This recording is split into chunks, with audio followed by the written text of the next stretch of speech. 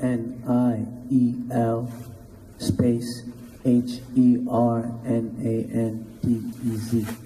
All right, good afternoon, Mr. Hernandez. I'll ask you to please keep your voice up and speak slowly and distinctly for the benefit of everybody in the large courtroom. Counsel, you may inquire. Thank you, Your Honor. Good afternoon, Mr. Hernandez. How you doing? Mr. Hernandez, how old are you? 23. You're older. Do you go by any other names?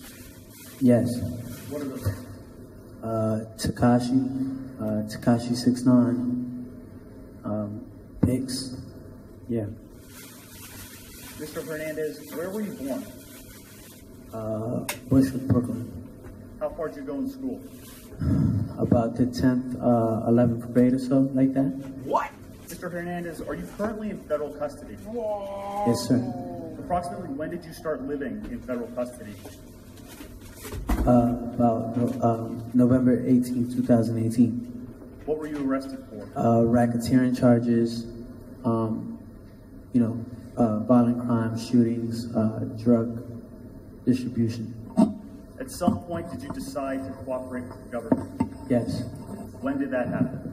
A day after, November 19th, the day after we was taken down. In connection with your cooperation, have you pleaded guilty to certain crimes? Yes. What crimes did you plead guilty to? I believe there was 9 counts of racketeering, shootings, and drug distribution. And you listed racketeering as one of the crimes to which you pleaded guilty. Were you a member of any gang? Yes, sir. What was the name of the gang that you were a member of? The Non-Trade Bloods. Non-Trade Blood. Approximately when did you become a member? Around, I would say November of 2017. What sorts of things did 9 Trey members do? I'm sorry? What sorts of things did 9 Trey members do? We participated in a lot of, violent crimes, robberies, assaults, sorts of that nature. Mr. Hernandez, do you recognize anyone in the courtroom who was a member of 9 Trey when you were a member? Yes. Who do you recognize? And if you can identify that person, you identify where they're sitting in an article of clothing that that person may be wearing. Hall, Anthony Ellison has a gray suit on, and Nuke, Ajumai Mac has the brown suit on with the white thing on his head. Your Honor, may the record reflect that the witnesses identified Mr. Mack and Mr. Ellison? Yes, the record reflects that Mr. Hernandez, in sequence, identified Mr. Ellison and then Mr. Mack. Thank you, Your Honor. Now, Mr. Hernandez, we'll turn back to 9 Trey in a minute. Before we do, I'd like to ask you some questions about your life before 9 Trey. Where did you grow up? I was raised and lived Bushwick, Brooklyn. Where did you go to school? For elementary, I went to PS59. For middle school, I went to Walmart Campos. For elementary, I went to PS59. Middle school, Walmart Campos, and high school, for the time being, went to Legacy High School. Yeah, Legacy High School. Did you work? Yes. What'd you do? I started working at I want to say the age of 13. My first job was at the Greenpoint Youth Court. It's a job that handles like misdemeanor cases for youth, where the youth acts in like a bailiff, judge, jury, youth advocate, community advocate type of thing.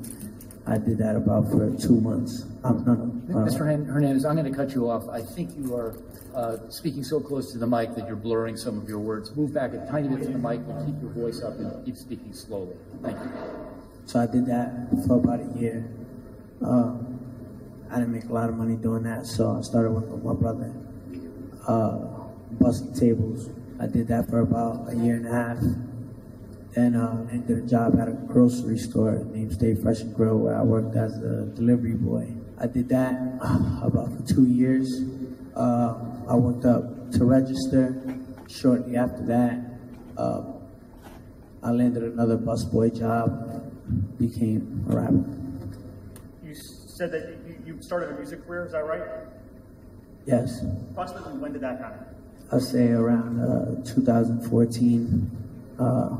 And how did it come about? Well, at the store I was working in, Stay Fresh and Grill, there was a guy under the name Peter Rogers, always coming there, buy a tea and like a tilapia, some peanuts, stuff like that. He asked me if I made music and if I rapped, and I was like no, and he was like, well, you know, got the image for it, look cool.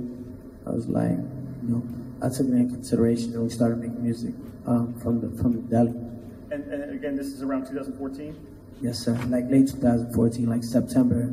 So when you started making music in around 2014, what type of music were you making? It was more of like a rock and roll rap.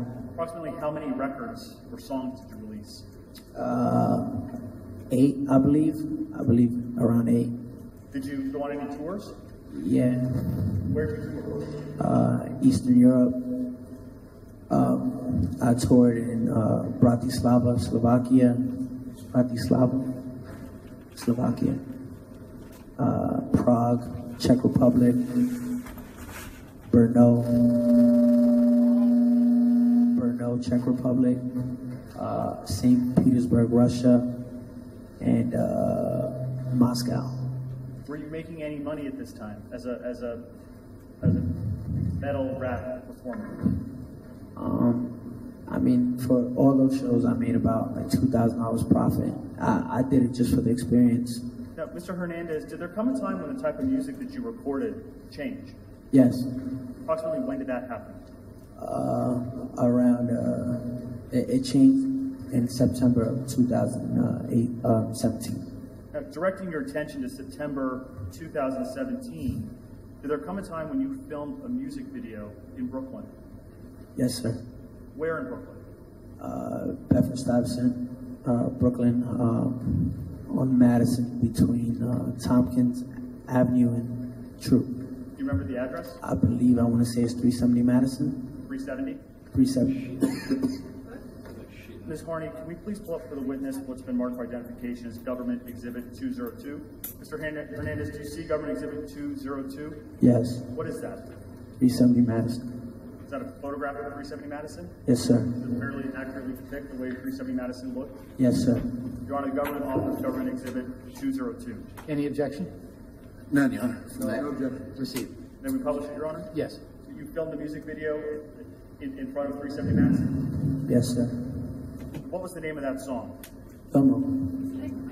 Gummo. Gummo. Harney, we can take down 202. Fire. Mr. Hernandez, how did the filming of Gummo come about? Around August of 2017, I made the song Gummo. And there it is, guys, and that was actually the first day of 6IX9INE being in court.